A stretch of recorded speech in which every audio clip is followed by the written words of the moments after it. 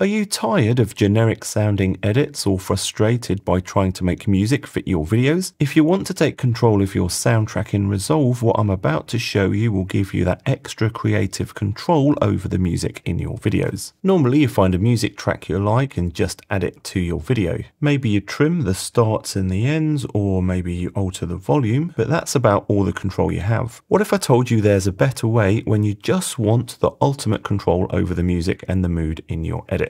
You're going to need a music service that gives you the ability to download something called stems. I've been using Epidemic Sound for over 5 years now for all my music and sound effects. If you want to follow along, get your free trial today using the first link in the description. I'm using the Epidemic Sound plugin for DaVinci Resolve here, but you can also use the Epidemic Sound website to search and download music. Instead of just using the whole track, instead, you can download the stems by coming to these 3 buttons here and choosing Show Stems. In this case, we've got the bass stems,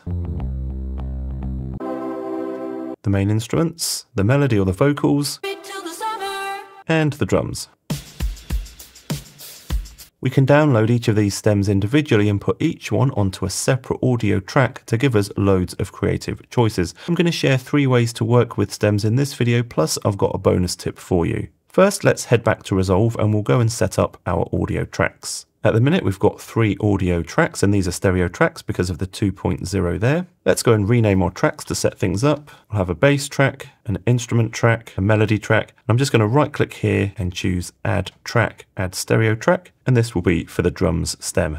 If you want to, you can color code these tracks. Let's change this to orange, teal, the melody to pink, and the drums to lime. The first way you can use stems is to just use the parts that you want. For example here, you might just really like that kind of synth pad background. You can go and download that stem, and once it's downloaded, drag that stem for the instruments onto our instrument track.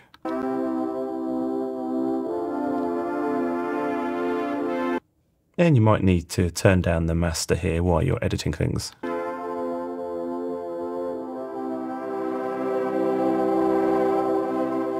Or maybe perhaps we just wanted the drums for this track. Download those and drag them onto the drums track.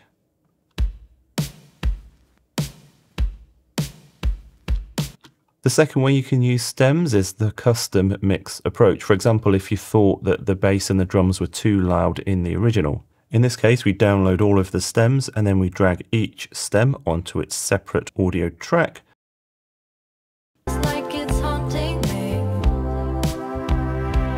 So what we can do now is while it's playing, we can just reduce the volume of the bass and the drums, for example.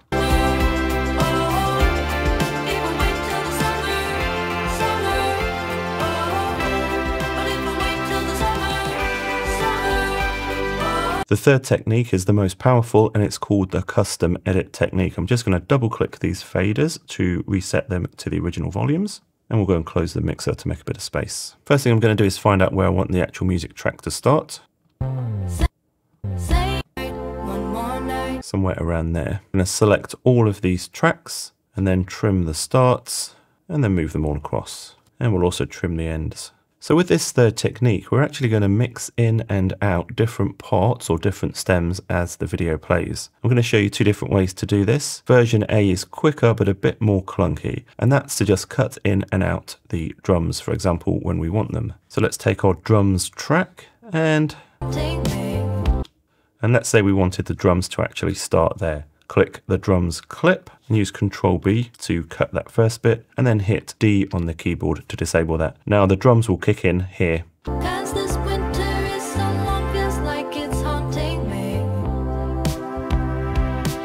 And maybe we want the drums to stop. Disable that thing with D on the keyboard. And let's say here we want the bass to stop. I'm going to select this clip, hit Ctrl B to cut, select this, hit D to disable that part.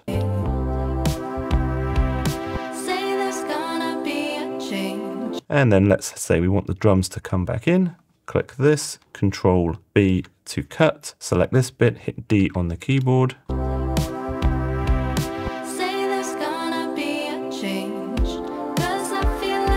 And we might want the bass to kick back in here, so select that, Control B, click D.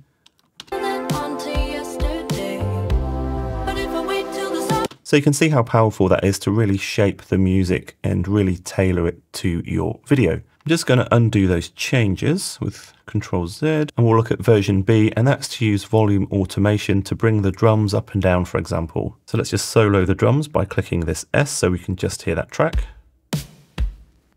And maybe what we actually want is for all of these other tracks to not kick in until this part of the drum kicks in. So click on this first track, and if you want to, you can make some space. With this track selected, hold down Alt and click here on this volume line, and this adds this little red keyframe. You can use Control Plus to zoom in if you need to. Hold down Alt and click, and then drag this down. And now we won't have any bass until this point. Let's do the same thing for this track and also for the melody.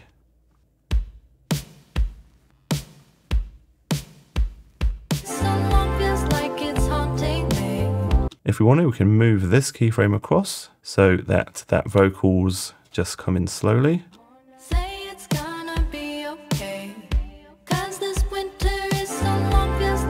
And that sounds a little bit strange. So once again, if we want to, we can fade this in. If we want, we can add another keyframe.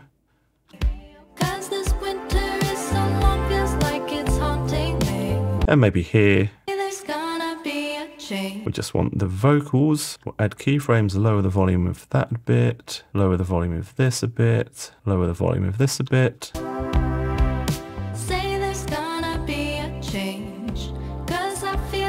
And maybe here we want to ramp up the volume of this track.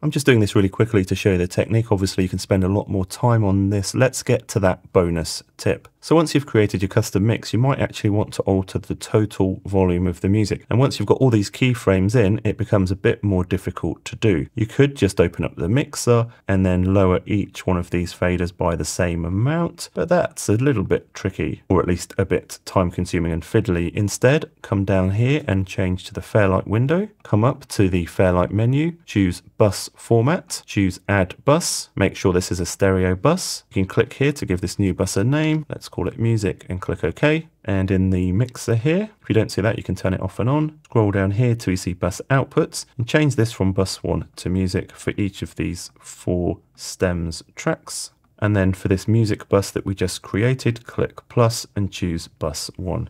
All 4 of these stems tracks, the audio will be routed to bus 1, and that means you can just use this single slider to change the total loudness of the music.